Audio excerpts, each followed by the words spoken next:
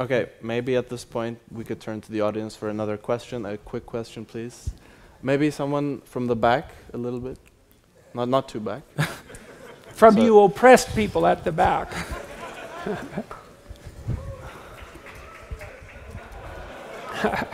Hi, Jordan. My question is, what is the antidote towards toxic masculinity? Well, the antidote is responsible masculinity. And what does responsible mean? It means, well, if you're responsible, then you're trying to do what's honest first. So you're careful with your speech and your actions. You're careful with your speech in that you don't say things that you know to be false. And you're careful in your actions so that you don't have to lie about what you do. That's a good start.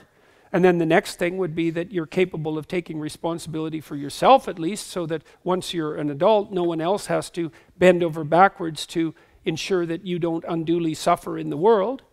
And so that's responsibility for yourself. And then if you get halfway good at that, well then, you might think about taking on the responsibility of a family and contributing to your community and doing all those things in a harmonious manner.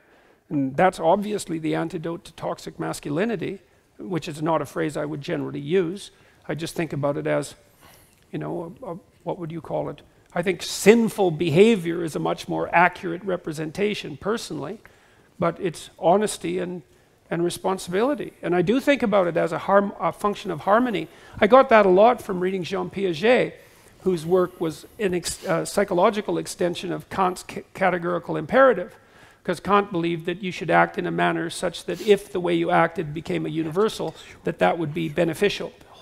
But Piaget formalized that very nicely, showing that one of the bases for the emergence of a system of genuine ethics was an iterable form of reciprocity.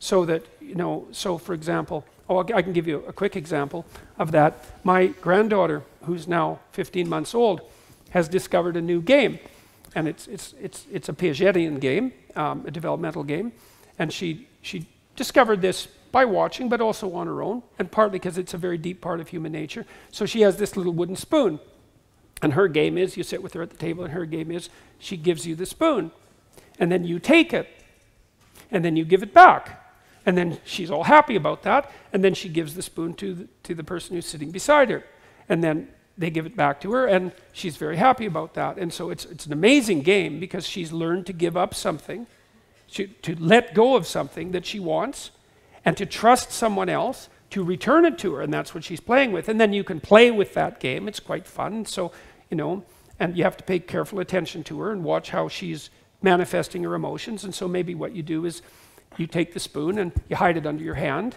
That sort of disconcerts her a bit.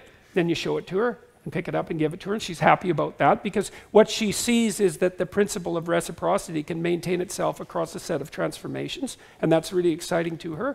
Or you can give her the spoon, and she can give it back to you, and then she can reach for it, and you can pull it away 1/4 inch, and that sort of disconcerts her, and then she'll...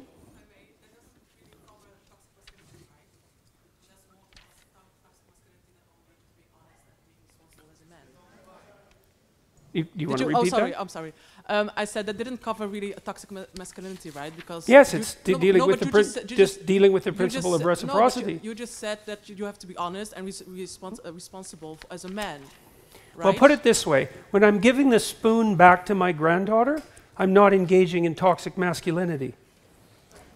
And that was the point that I was trying to make, is that, and this deep reciprocity and trust is part of the social contract. And it is precisely the antidote to what precisely, since we're going to pursue this, what precisely is toxic masculinity, as opposed to, say, toxic femininity or toxic humanity?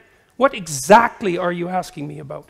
Well, I really want to know what you like, how you would describe toxic masculinity. Because no, I want you to define what toxic masculinity constitutes. Since we're going to define things so carefully, let's do it. Well, I think... Okay, guys, sorry, but we really have to move on. So there will be more questions later on. There will be a lot of opportunities to ask maybe questions. if you... Okay, so let's define it shortly. All right, shortly, please. Okay. I think that the moment when you kind of, I have a hard time to kind of describe it in English. Let's say, that you kind of go over a boundary that kind of neglects the freedom of the opposite, well, gender or whatsoever. So that's toxic masculinity, and that you kind of have. But that would also be toxic femininity. Well, may I like finish my sentence, sure. please? Thank you. And then also, I lost my sentence now. But no, I will be back. I'm back. But more in the sense that. Yeah, can someone help me here in the audience? Okay, so before we move on, let me point something out. You know, that I was willing to undertake this line of discussion, allowing for the possibility that the category of toxic masculinity had some content, right? But if we're going to pursue that line of reasoning and quibble about the answer, then we're certainly going to quibble about the definition that's embedded in the question.